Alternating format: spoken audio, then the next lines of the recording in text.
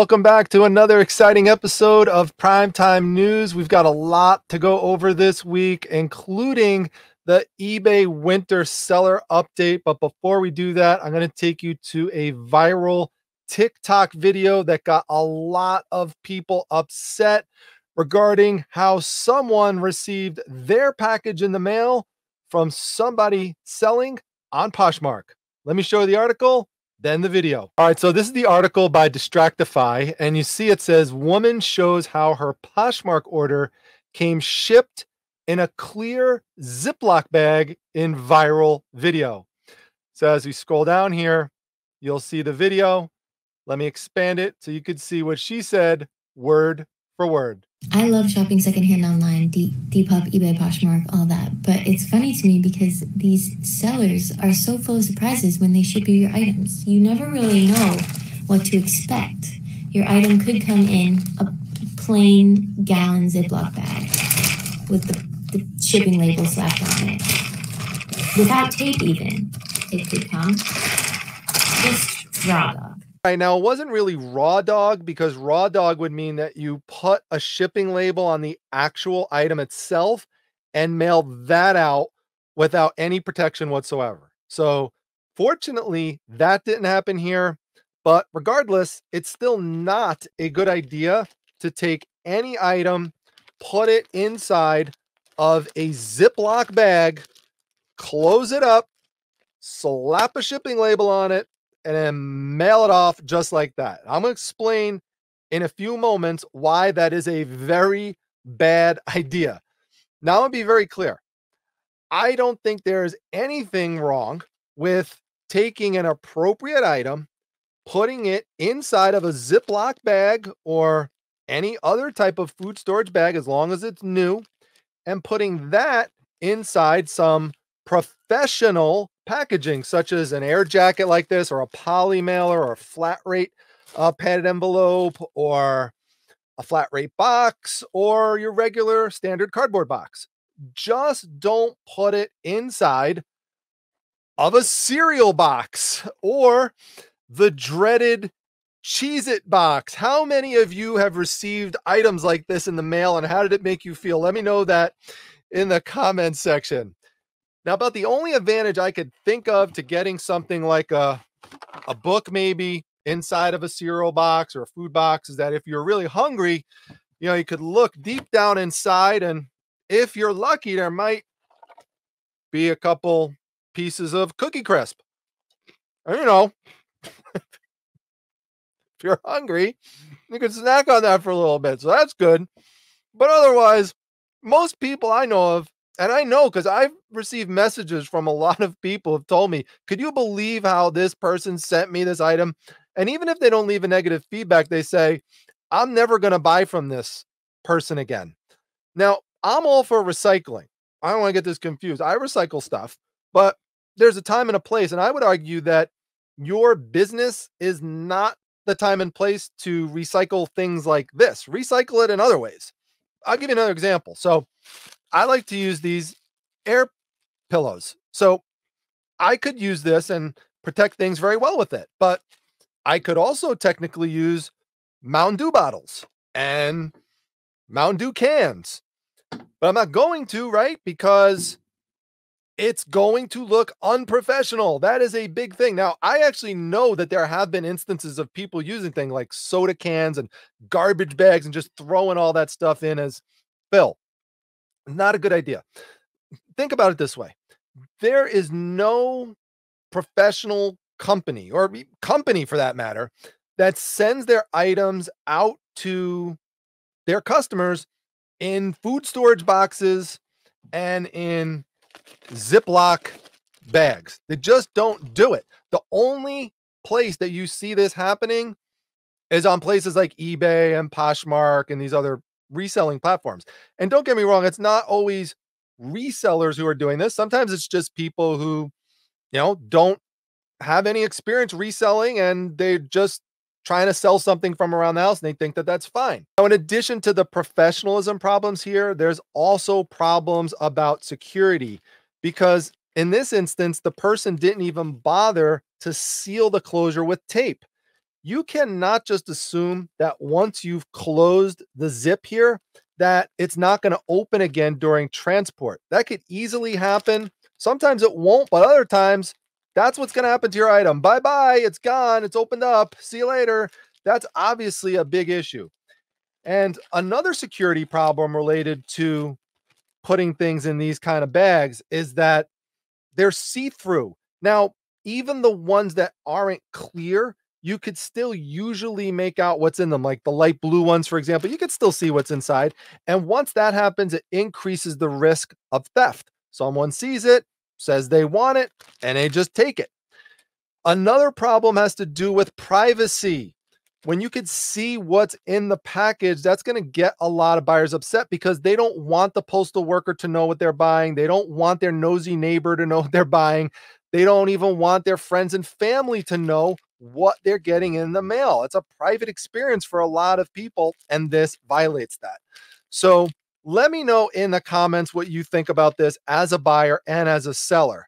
I'm sure there are some people who don't mind this and say, well, you know, as long as I get the item that I ordered, then I'm fine with it. And so some people will think that. And then there's going to be a bunch of people who can't stand it at all. All right, we're going to move on to the eBay winter selling update and then the regular recap of the weekly reselling news stories.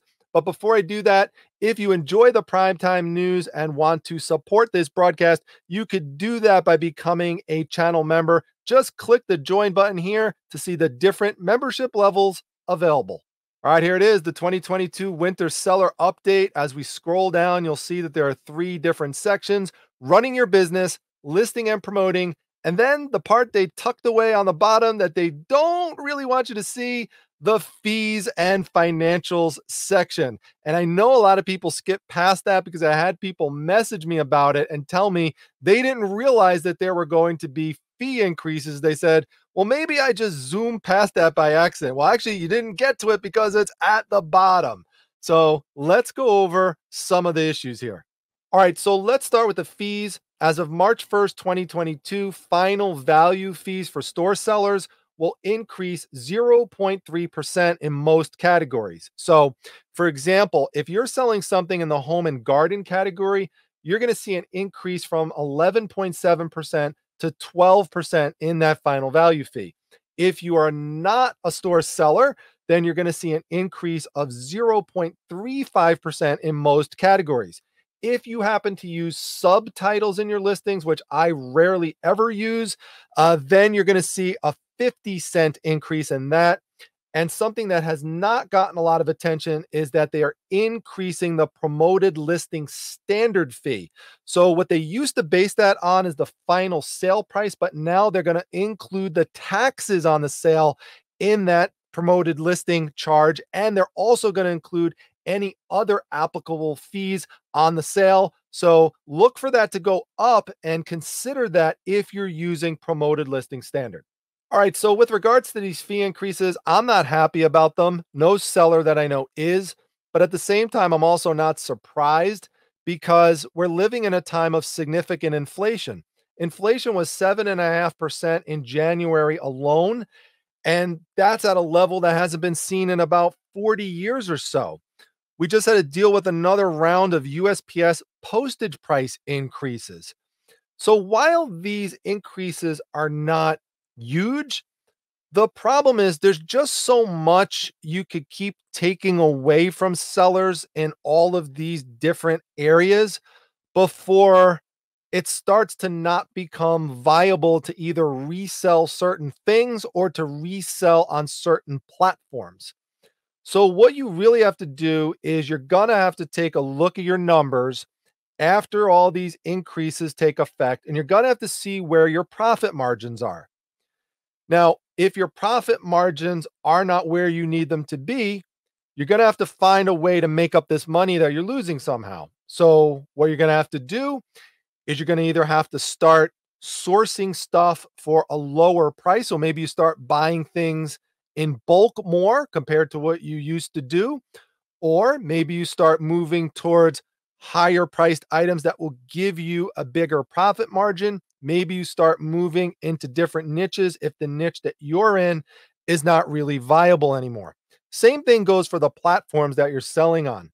What I see as a trend is that sellers are moving more and more towards direct to consumer. That's why Whatnot is so popular right now.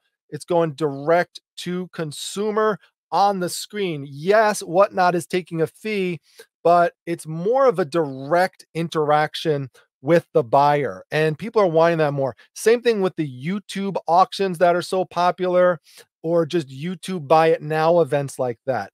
Facebook sales. I think things like that are going to be more and more common, and that's where the trend is. So eBay and these other sites do need to be careful with these fee increases so that they don't run off too many of their sellers. All right, so in the running your business section, eBay has announced that they will be expanding their efforts to reduce unpaid items for accepted offers. This is something that many sellers have been complaining about for years, including myself, and asking eBay to step in and fix. So the way they're trying to fix this is by asking buyers to enter in their payment information before they make an offer. This way, when the offer is accepted, they have agreed to have their account charged and the seller sees that they've been paid. This is something that's supposed to be expanded to more and more buyers, and also to counter offer situations and to best offer situations. Now, it sounds good on the surface. Whether or not there are negative unintended consequences remain to be seen. So, for example, will there be enough buyers that are upset about having to enter in their payment information that they just don't make offers at all and move on to different platforms?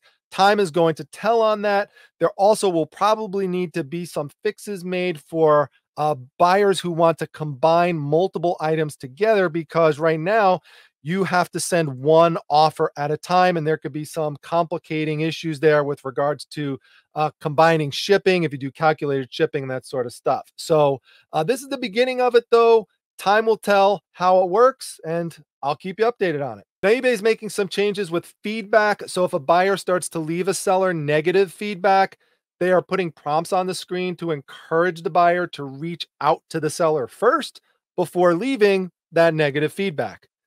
Now, while that sounds great on the surface, the problem is that it doesn't seem to have any teeth to it.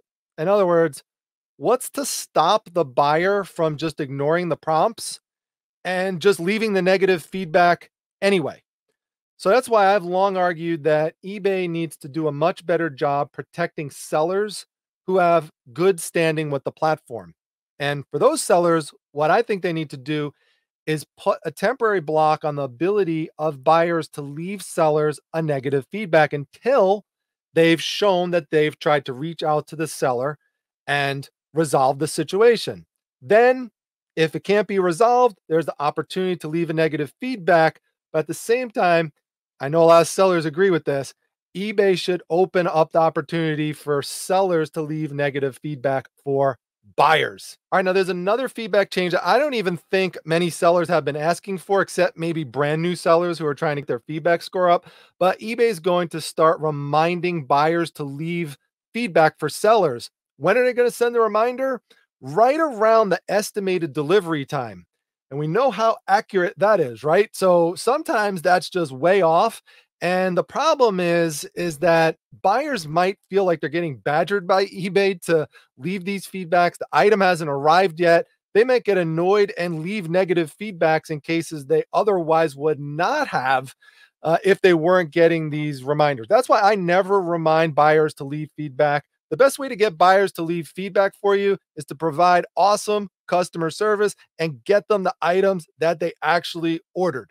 All right, now there's some important fee credit updates, one of which I'm going to give eBay a lot of credit for, no pun intended. But if you accept a buyer's cancellation request and provide the full refund, eBay is going to give you back the entire final value fee plus that 30-cent per order fee that they have been keeping all along since managed payments came into effect. So that's great. But you should know, if you provide a partial refund to someone, they are going to keep that 30-cent per order transaction fee, and they're going to automatically credit prorated portions of various fees to your account. You also should know that if you go below standard, they are going to increase your final value fees from 5% to 6%. So you want to make sure you are keeping above standard. All right, now eBay has announced some improvements in the messaging experience of the app. If you've used the messaging in the app, you know that it is very outdated and it's pretty clunky to go through. So now it's going to look more like a smartphone conversation experience, which looks like a definite improvement to me. So I'm excited to see that. It also looks like it's going to be easier to organize conversations in the app. So that looks great. We'll see what happens. Now, in the listing and promoting section, the main update is that as of March 2022, they are getting rid of the Selling Manager Pro service. That was basically a program that people could pay to get some additional fancy features to use.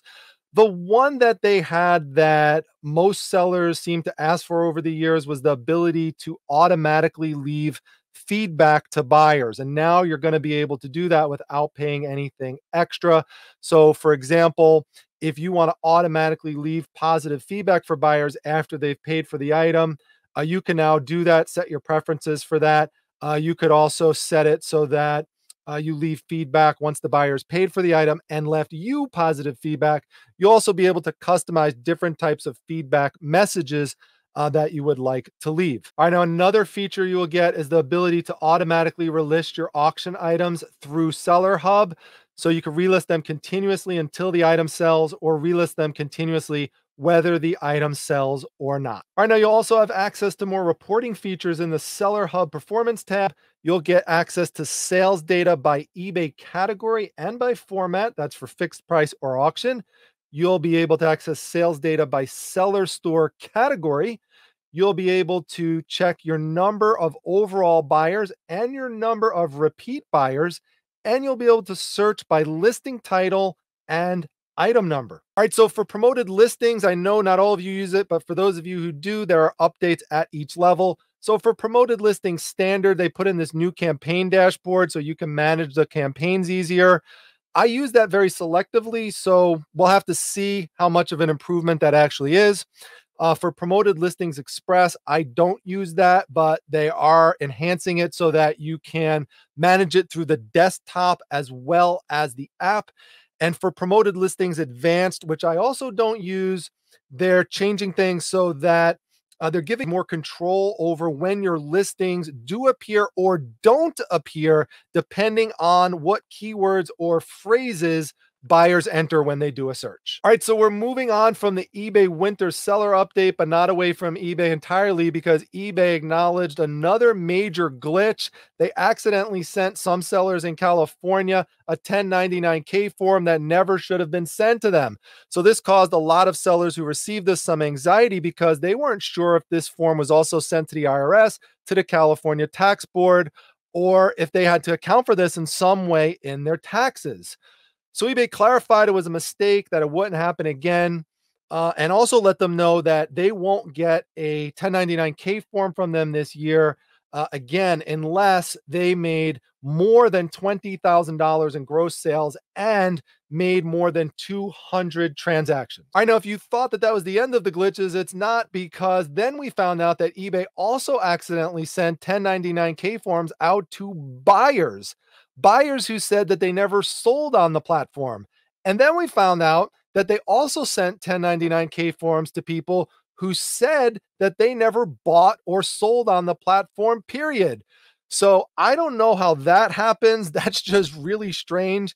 I think that one of the things that could have happened with the sellers in California is that eBay may have jumped the gun and used the 2022 $600 threshold for 2021 and then realize the mistake. But how something like this happens, I have no idea. Sometimes you can't make this stuff up with these glitches. All right, now if you think that eBay is the only place where sellers are getting upset at the platform, it's not. There were a lot of Etsy sellers this week who were upset at the platform because they were sending out items on time, trying to get them out the same day or within one day. And then buyers were opening up return requests and Etsy was just granting it, just flat out. So then the seller was out the item, plus they were out the money. That's not good, Etsy. You need to fix that ASAP. to the AP. All right, so in this week's primetime crime series, we've got yet another person in a position of authority and trust who is alleged to have abused it and stolen items to sell online. In this case, we're dealing with a person who is the head of the Strozier Library at Florida State University, where there were thousands and thousands of comics that were stored for preservation.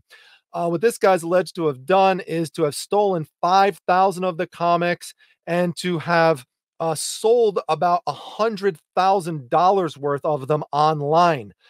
Eventually, what happens with this, and I could just tell you this as someone who's an official member of the comic book community in terms of selling and collecting, is that the word gets out on stolen goods. That's what happened here. There were owners of a comic shop who realized that this guy happened to have the exact types of comic books that were said to have been stolen from this library. So they're like, what's the chances of that? They contacted law enforcement, and then this guy wound up getting arrested and charged. So of the 5,000 comic books, they were able to recover about 3,000. Hopefully, they're in the same condition that they were when they were taken, and hopefully they could recover the other ones. All right, now not only are comic books in libraries not protected from people stealing them and trying to sell them somewhere, the same thing is true for newspapers. At least in New York City, people are going on to people's driveways, taking them out of there, and then bringing them somewhere else to sell them. Notice that I said sell them, not resell them. This is one of the ways in which the media confuses things and gives reselling a bad name. This is far different from what we do as a hobby and as a profession. These are people taking stolen merchandise and selling it, not reselling it. I'm going to keep pointing that out when that comes up. So what's happening here is that this is causing people who make these papers to put stamps on them to let people know that the paper might be stolen depending where they got it from. All right, so this next article I debated putting up because I almost retched when I first saw it. I'm serious, I really almost puked. So if you do not have a strong stomach, move on, fast forward to the next clip for sure. But I decided to put this up because I really think it is a good public service announcement to let people know that if you're going into thrift stores and you're buying things like couches and sofas and things with cushions, you have to look underneath before you get it. I'm getting the chills just thinking about what I'm going to show you here. So this sofa, this person went in to get, and she posted online that she couldn't believe what she found underneath it. So she even put up a big trigger warning that she found thousands of fingernails and toenails underneath, and God knows what else was in there. But you'll see it in just a second. Again, here's the trigger warning. 1, 2, 3. Don't look if you don't want to see this. All right, so here we go. Look at that right there. What kind of nails are those? That is so disgusting. I can't even get over it. I don't even know what the other stuff is in there. I'm not even totally looking at it. It's just so gross. I'm going to move it up. You get the point if you saw it, but please be sure to check out underneath those cushions, or just don't get sofas from thrift stores at all. All right, now PayPal's been in the news this week because they announced they're dumping 4.5 million users off of the platform. And you'll notice there it says that they're copying eBay's strategy. What that means is that eBay realized that they were not going to be able to reach the level of new customers, aka buyers, that they had projected, and this didn't look good for shareholders. And PayPal realized the same thing. So what did eBay do? They decided to change the goalpost and say that instead of focusing on increasing the raw number of buyers, what they're going to focus on are what they call high value buyers. So people who buy things at a certain amount of money or more each year, as opposed to someone who just spends like 20, 30, 40 bucks every now and then on the platform. PayPal said exactly the same thing. If you go down to the bottom of the article in the very last sentence, the PayPal CFO says, "We strongly believe that we are making the right decisions in redirecting our spend towards high value customer acquisition and engagement channels." As it says on the bottom, imitation is the sincerest form of flattery. All right, now PayPal is also in the news this week for warning that consumer spending is about to fall sharply. Now, If that's true, that's obviously of significant concern to people like us who sell on e-commerce platforms. The problem for me is that I'm not sure how much of this prediction is actually based in problems with the economy, such as high inflation rates or significant supply and demand problems, versus problems with PayPal as a platform itself. You know, they've been cut off of eBay, and that's a significant issue, and they're facing more and more competition from other payment processors. So time will tell on this, but just be aware and keep a lookout. All right, so now we're going to go into our be on the lookout items. And we're going to start with the type of item that everyone watching this has, which is pocket change that have pennies. And you yourself may have a penny that is worth $1,000 to $3,000. We're going to go through each one of these. I'm going to show you what to look for. All right, so the first one you're going to look for is the 1914 D Lincoln cent. It has the D underneath the year. The D stands for Denver, which is where it was minted.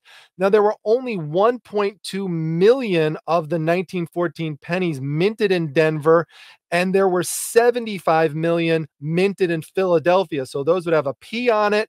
So that's what you want to look for. It's simply a supply and demand issue. This penny sold for $1,625, and it wasn't even graded. All right, now the next one you want to look for is the 1955 double die penny, also affectionately known as the double D. Now, if you find this one, it could sell for as high as $1,825. It's one of the most famous error coins around. The reason for it being called the double D is it looks like it has a double strike over the year, over the word liberty, and over the term "In God We Trust." The next one you want to look for is the 1909 Lincoln VDB penny. If you find this one, it could sell for up to $2,125. Now, the reason why it's called a VDB penny is because it stands for the initials Victor David Brenner. He's the guy who designed the first ever Lincoln penny. So you'll find those initials on the back bottom part of the penny. So this is the wheat side. You see those two strands of wheat on the side of the penny? That's why they also call this a wheat penny. So there were a lot of people who got upset when they saw that, and they thought it was like a free form of advertising. So they just took his initials off of it entirely. So there's only about 484,000 of these pennies that have those VDB initials on them. The ones that don't, well, that's 72 million of them. So that's what makes it so rare and shoots that price up like that. All right, so the last one you want to look for is the 1922 Lincoln cent without a mint mark. If you find this one, it could sell for up to $3,000. The vast majority of these pennies have a mint mark that's a D for Denver. So pretty rare to find one without it, but if you do, you're in the money.